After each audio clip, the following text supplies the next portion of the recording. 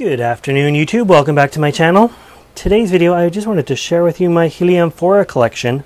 It is a funny day out there. We actually had some rain last night, so that was really good for us.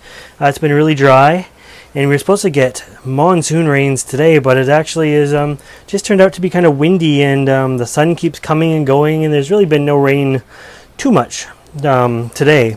But anyways, in front of you here is my Heliamphoras. I took them from my shelf over there. You can see the empty spot. I have two trays fulls. Heliamphoras are a carnivorous plant, and they come from Venezuela. They come from the tabletop mountains called Tempuis at an elevation of 2,000 plus meters or so. They do have a consistent environment. They're in the tropical regions, so there's no seasons. It's always generally cool to mildly warm with lots of rain, cooling mist, fog, everything like that. Now, mine get a little bit warmer than they would if they were in the wild. My highs for them are about 30 Celsius, just under 85 Fahrenheit in the daytimes in the summertime. And at nighttime it gets down to about 55, 53 Fahrenheit or 13 Celsius. But I just wanted to bring a few of these guys out. Other things to note, they're not in direct sun this time of year, even though they love direct sun just because the sun is so hot. So I'm keeping them a little bit shaded, which means their colors aren't quite as nice as they could be. They usually have lots of red highlights in, and they do have some, but not as much as I've seen in the past. Other things, being they're lower, they are a little bit cooler. So although I say it's 30 degrees in here, it actually, a couple feet down, is actually a little bit cooler than that as well. They're close to the fogger, so they get, anytime there's a lack of humidity, they're the first things to kind of get bathed in the fog and the cool mist. So they seem to be really doing well. And I'll just point out a few of my favorites here. In no particular order, of course. This is Pucella. It's a little one. It's doing very well. Lots of growth points on it. Lots of adult pictures. When they're juvenile, they have these sort of funny pictures here that aren't the true sort of shape of the species. It's hard to tell what a plant is from juvenile pictures, so I'm going to skip those for the most part. I'll show you this guy here. This is my, what's the tag? Pubescens. And it is actually getting its first adult picture in there in the mix of all the juvenile pictures, so that's kind of cool.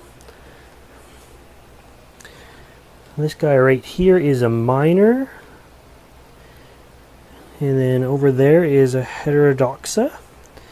It's in a little bit bigger pot. Beside it is another minor. And this one, I'm not sure if it's totally minor or not. It's very large compared to the first minor I showed you.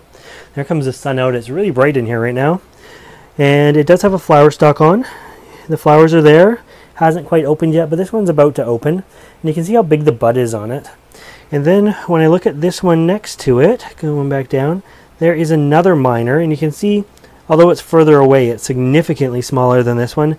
And the actual bud is much smaller as well. So I don't know if that's a true minor or just a large version or what. I got them at the same time from the same place, but this one's nice here. It's one of my few crosses. I'll bring this out. This one is a heterodoxa cross.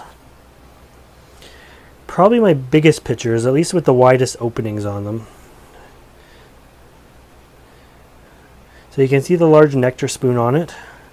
That is to attract insects, and they come up and there's some sweet sort of nectar under there, and then they fall down into the trap, and there's downward pointing hairs that trap the insect and keep it from leaving. There's also water in the bottom of the pitcher as well. Here comes the fogger on for a second. I guess that's fitting timing. There's my hydrofogger. The humidity in here must have just dropped, so it's going to get a little bit foggy. And we'll just continue to sort of film. I'll talk a little bit louder. This one here is another one that's nicely coming along. It just put out a few adult pictures. It is an expediculata. And what's interesting about this one is the nectar spoon is sort of embedded into the plant itself. It doesn't have its own sort of separate little spoon.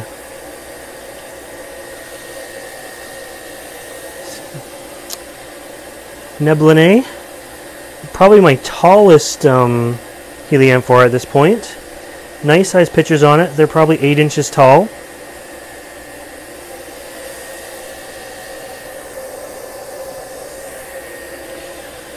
Saracenoides is another different looking one. Its nectar spoon is sort of incorporated into its hood itself, and they have sort of a different look to them than the normal Heliamphoras do.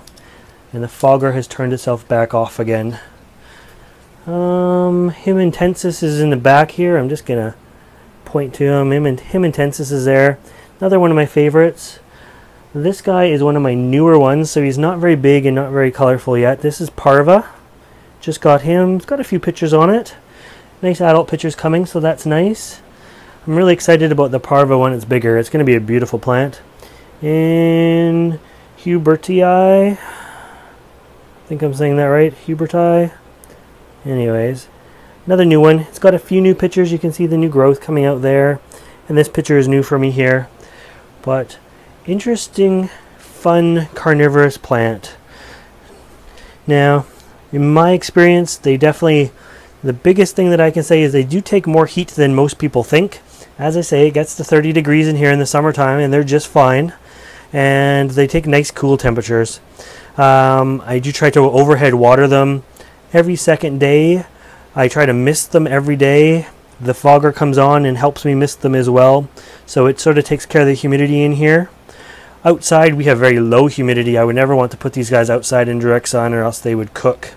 In the winter, they do stay in the greenhouse where it's nice and cool and humid, and I put them under lights, and then their colors really start to show through. The wonderful thing about lights is you get the bright intensity without any of the heat, which you don't get in the summertime when there's no lights in here. So I'll probably do another update on these guys in the winter. I hope you liked this video, and if you want to see more videos like this, make sure you subscribe to my channel. As always, thanks for watching.